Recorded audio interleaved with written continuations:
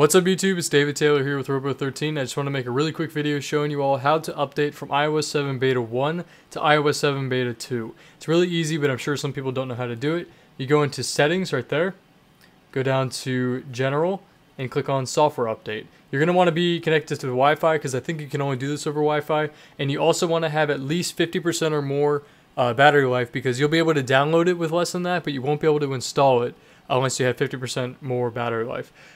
So over here you see download and install, and it says iOS 7 Beta 2. They don't really have a whole lot of information there. They just says it contains bug fixes and improvements. There's also a little link right there, which I'm sure you can see more details about it. I'll be having a full overview of iOS 7 Beta 2 as well, but this is just to show all of you how to update to it if you're already on iOS 7 Beta 1.